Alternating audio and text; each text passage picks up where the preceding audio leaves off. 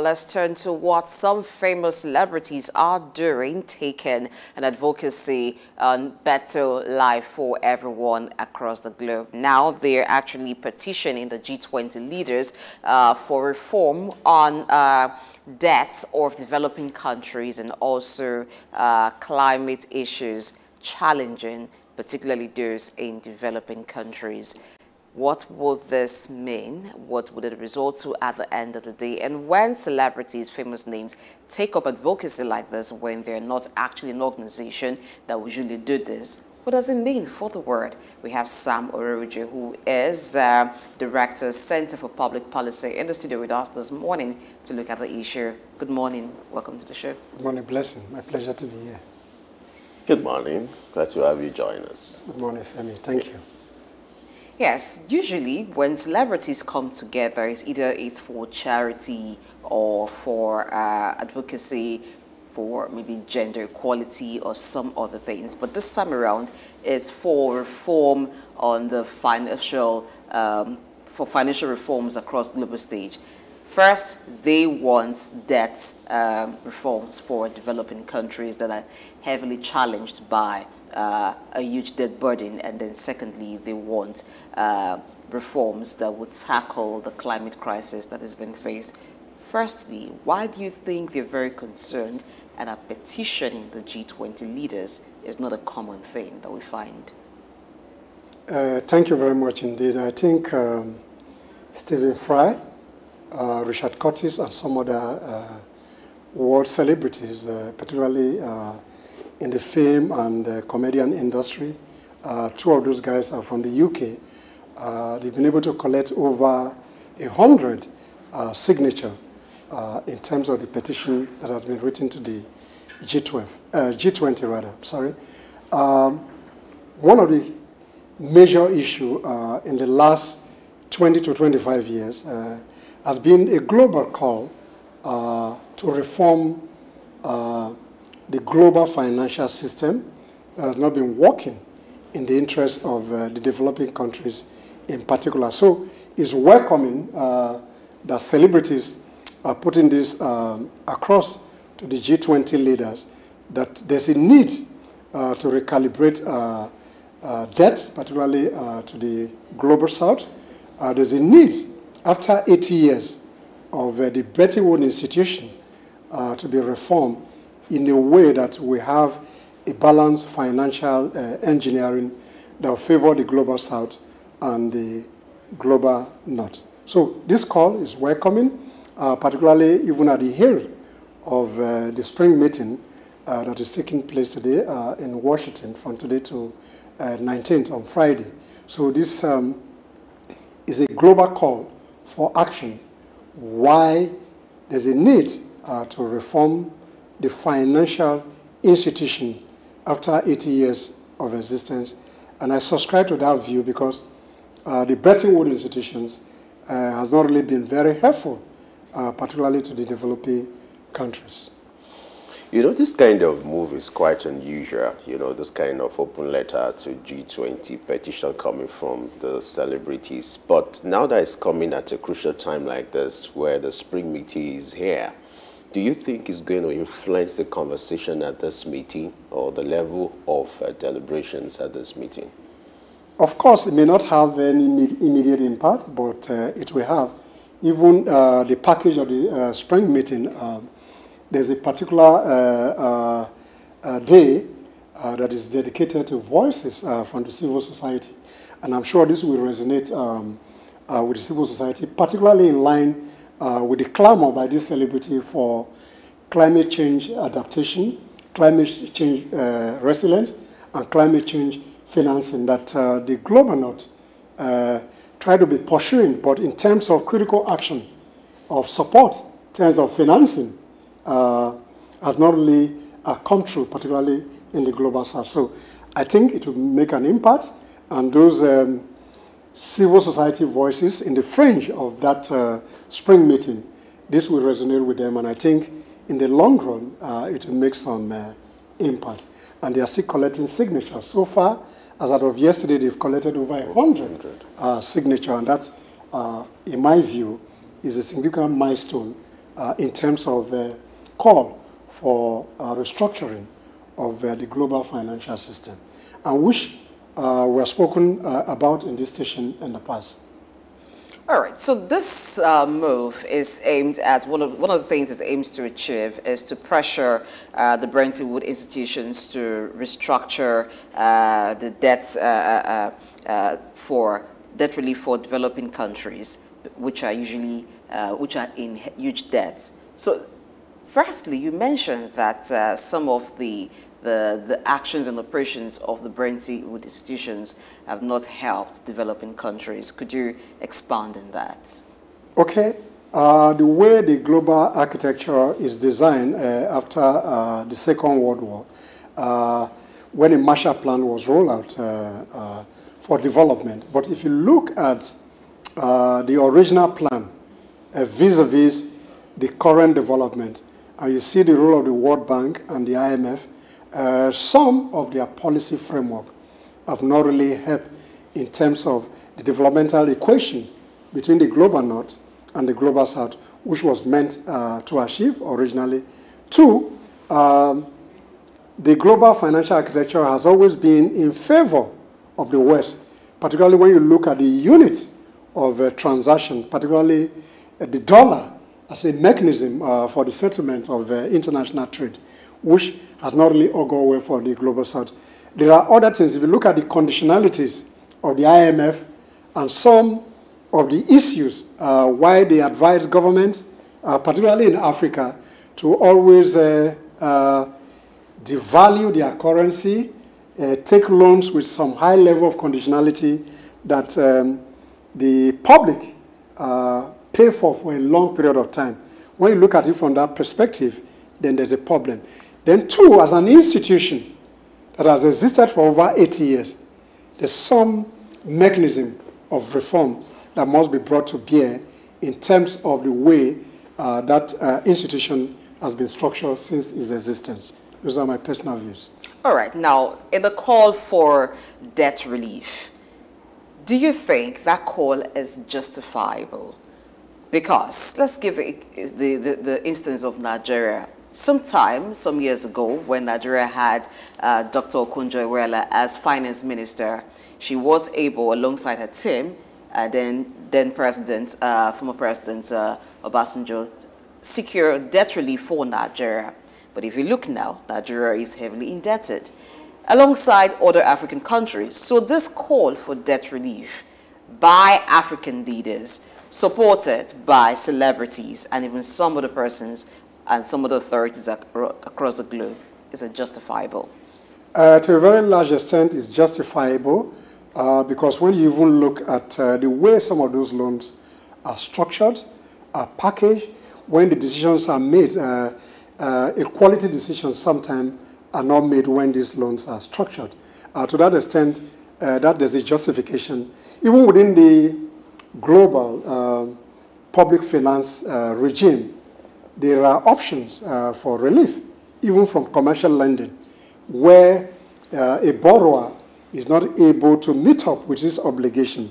Sometimes you ask for repackaging, some kinds of reform. So the relief and the debt forgiveness that is being canvassed is a welcome development. It has happened in the past.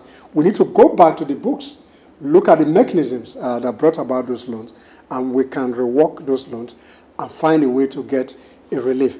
And beyond the debt forgiveness, there's another leg of this clamor in terms of to what extent can we finance climate change, particularly in terms of climate adaptation, resilience, and co-financing, particularly to the global south. So if you look an overview, take an overview of some of these reforms that are being engineered by celebrities and some political leaders, I think is a welcome development. And I think if you look at the book closely, there's a need for debt forgiveness. Forget what Obasanjo and Okonjo-Iweala did in the past. It's a constant mechanism to see how we can clean up that space in terms of, even if you read some of those books, there's a particular one that addresses these issues, that talks about the roles of these institutions. Those who have served in this institution says that some of those policies do not work for the global south. In that regard, therefore, yes, this clamor is welcome, and I think I support that clamor for forgiveness. On the other hand, leaders must equally be responsible in terms of how they deploy the people resources for development. Okay, I would like to go through these open letter written to G20 and make some statement here. It said, 80 years on, we need another Bretton Woods moment, referring to the establishment of IMF and World Bank. Now, here's the issue. The institutions of world finance have lost their muscle. Now, do you agree with that statement? Then let's look at the need for another Bretton Woods, moment. If that is going to happen, is that actually the solution? Or for these nations that are missing out in the global equations to own up an absence of responsibility? Will the Bretton movement change anything, or even looking at the role of IMF in the last 80 years and World Bank? I think in my view, if I understand that statement correctly, it was a metaphor used by those celebrities to capture the moment. They are saying what led to the establishment of the World Bank group and the United Nations institutions that support the global architecture, that some of these institutions, as it were, that live the founding fathers' philosophy of trying to recalibrate a global system after the war-torn devastation occasioned by the Second World War. And the Marshall Plan was rolled out for development. Those Marshall Plans that were rolled out in the early 50s up till now, to what extent have those institutions impacted the global financial statement? So what it means is that we should retool those institutions in line with current realities, in line with the geopolitical alignment that has taken place in the last 80 years. And you can see the semblance of economic union or custom unions, the BRICS, and some other institutions. They are trying to recalibrate that kind of architecture that suits the development agenda of some of those institutions that has come together. So the call here is that, yes, because we are tied to the United Nations system, but then, in particular, the Bretton Woods institution, are they really very useful, particularly to the global south? So the call is that let's tweak those institutions in line with the founding philosophy, which over time has been eroded based on politics, based on the alignment, based on the G20, based on the Big Five, Big Six, whatever big you can think about. So we need that reform. We need that restructuring in line with the current reality. So I support that kind of call for action. What kind of practices will the restructuring of the Bretton Woods institutions alter globally, particularly for developing countries that look up to them for direction, look up to them for guidance, and even for funds? Will it alter some of those things that the developing countries have been used to over the years? It will certainly. The clamor now is that the dollarization of the global financial system has been inimical to growth and development, particularly in the global south. Therefore, if you reform some of these institutions, the over-reliance on the politics of the Bretton Woods institution will be broken entirely. Though we might have new political alignment, new problem with the institutions, but by and large, there's a need to reform so that some countries can break away from the stronghold of America in particular and the other six giants that dominate the world international, the global international system. This issue of climate financing, how can it be addressed so that access to finance needed for this kind of development can be achieved globally? Yeah, for me, I've always canvassed for the fact that there's a need for energy transitioning to green energy or renewable energy, whatever name is called. but those who are providing the pathway for transitioning the greatest polluters of this world. They've made promises from the various climate change conferences, even up to the recent one that was just ended in December in Dubai. Some of these political or diplomatic promises that are made at some of these summits have not come true. Therefore, why there's a need to position to new technology in terms of energy, there's a need for the Global South in particular to continually invest on some of the traditional energy program, because the West that is encouraging us to transit to renewable energy are massively investing in those sectors. For example, Russia, Germany, and China are making massive investment, even India, on coal to power energy. Whereas they are encouraging us to transit, and when we transit, the first benefits will go back to them. And just a week ago, we talked about the investment that was brokered by the UK government in terms of renewable energy in South Africa. It's going to cost about $150 million. So the Global South must be wary in some of those promises that they have made to the Global South in terms of climate change financing. We need about $5.4 billion US year on year to be able to get to that milestone of 2030. But when you look at some of those promissory notes made during summit diplomacy, the answers in terms of financings are not there. So to balance that development equation, in my view, is that why there's a need, if we have the financing locally to provide renewable energy, we can invest.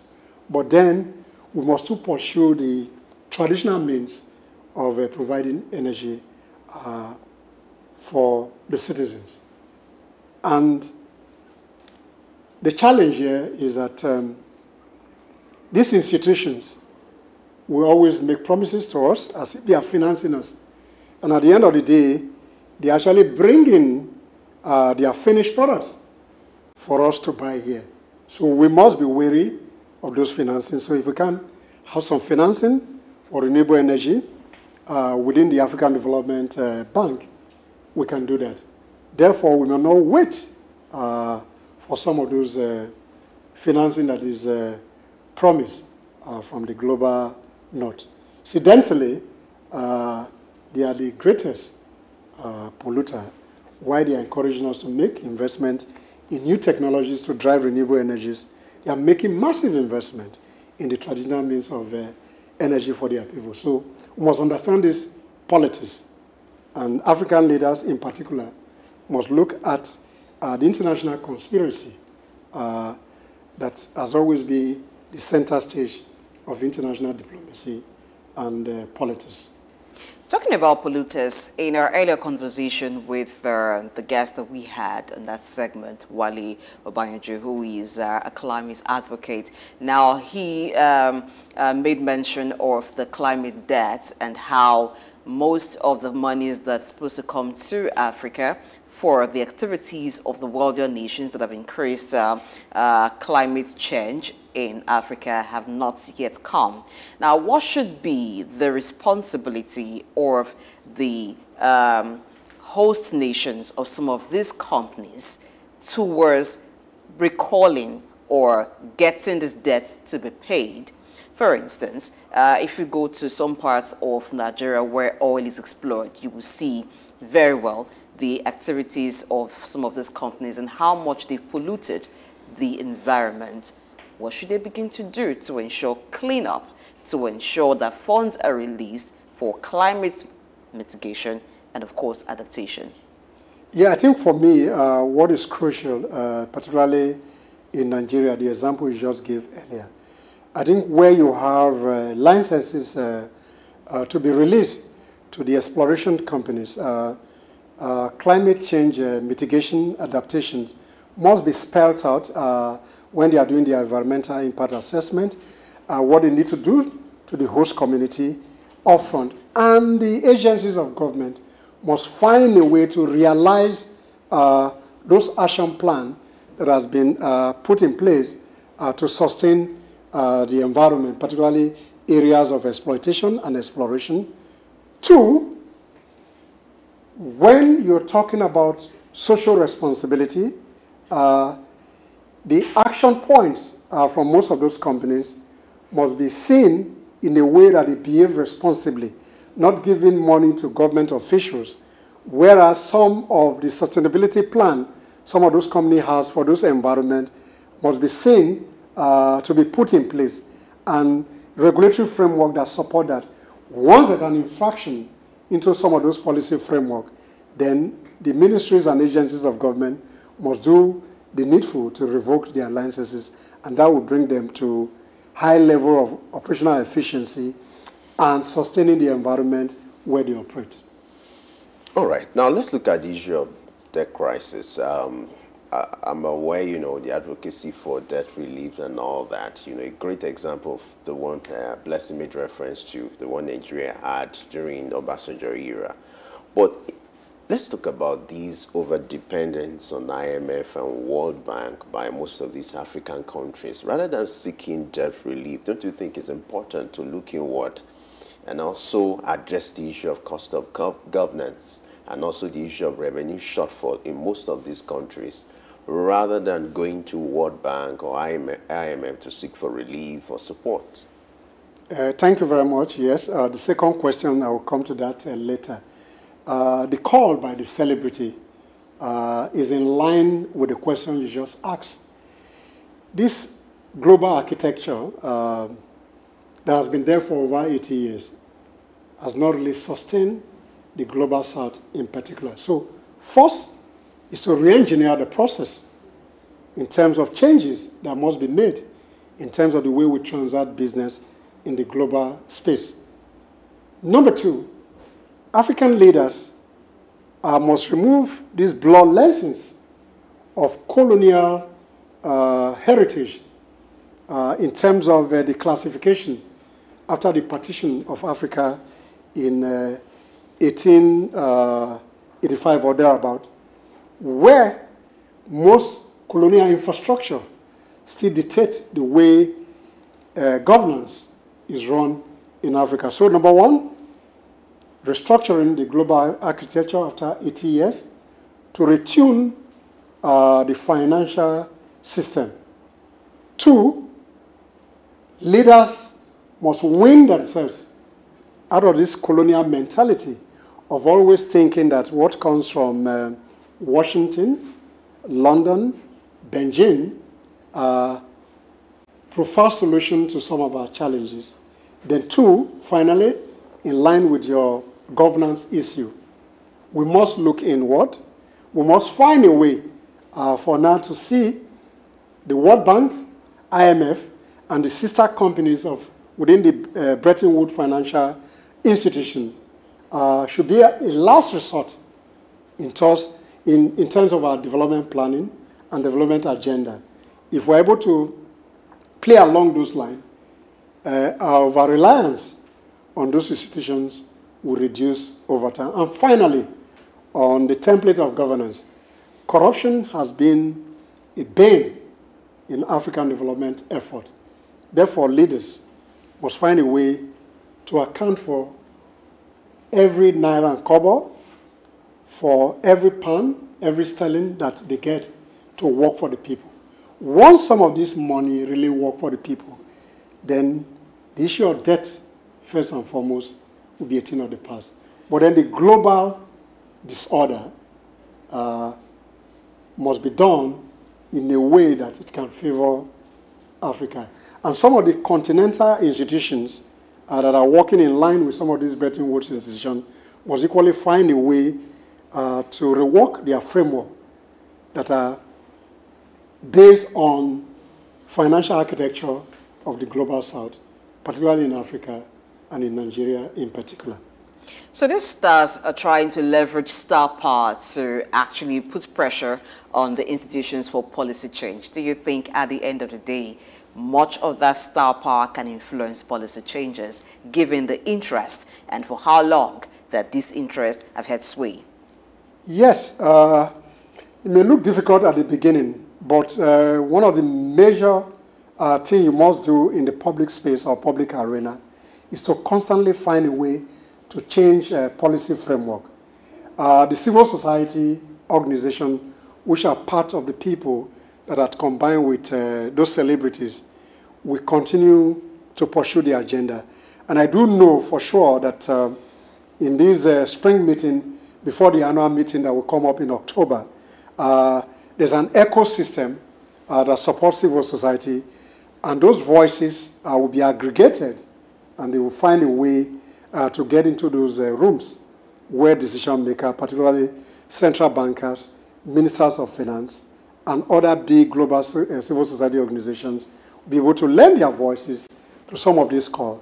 And even within the UN system, there have been some reform, but those reforms are not far-reaching until we get to the financial architecture, which is more dominant in terms of changing the geopolitical configuration across the world. Now, let's talk about the spring meetings of the IMF, World Bank, and other agencies that are taking place. Now, our obligation on this program is to shape policy and advance development. So if I may put that to you, what kind of conversation, what kind of crucial decisions should be taken at this meeting? Perhaps your conversation, or this conversation, will also help to shape the policy and developmental issues that will arise from these meetings. What kind of crucial decisions should be taken at this meeting to address these issues that we've raised, or these celebrities have raised, and also to address the issue of the inequality in the global ecosystem? One of the challenges that when policymakers, Minister of Finance, they meet in Washington, they have a clear picture of how the global financial system should run. But if you look at the international bureaucracy, particularly from the Bretton Woods institutions themselves, they become a kind of wheel that is clogging development. There's one particular sideline event that I saw that is very important, that is targeting Africa for the next generation in terms of climate change, climate adaptation. So they should be able to bring that out of the room and see how we can put those things to action, particularly with the Ministry of Environment, the development partners from Africa, the development institutions in Africa can take on the final point or the final outcome of those meetings. Sometimes there's a disconnect between the summit and what comes into the field in terms of execution. But you have the room full with central bankers across the world. Let's see how they can bring that into the policy framework in terms of monetary framework, in terms of physical framework. And today, if you permit me to speak to that, there's something they call physical monitor that will be launched about now, which talked about fiscal responsibility, how the media space can key into this ecosystem to support climate change, adaptation, resilience, and financing. So if the civil society group, who are the voice or the voiceless, are able to push this agenda and begin to see how the media advocacy, civil society advocacy, and influencing activities can help to push those policies. At the end of the day, we might see some light at the end of the tunnel. If you call your father out in public, there's likely going to be some some consequence of this, which this seem like, because the Bretton Woods institutions over the years have been like the father of financial institutions globally, and especially developing countries. Now, do you see potential fallback from this advocacy that the celebrities are channeling? Now, if some policies are changing or would change, with there being potential fallbacks on this on developing countries, I'm going to cite just one that comes to mind, and I'm looking at. I don't want to say anything about that, but when some African countries or some developing countries go asking for assistance, how do you see that playing out later on? I don't see any problem with that, because these institutions, in the last 30 years or so, there have been kind of institutional reforms even within the Bretton Woods institutions. I can speak for sure that the World Bank Group have a civil society and advocacy group that aggregates public interest in terms of public financing, in terms of policy framework.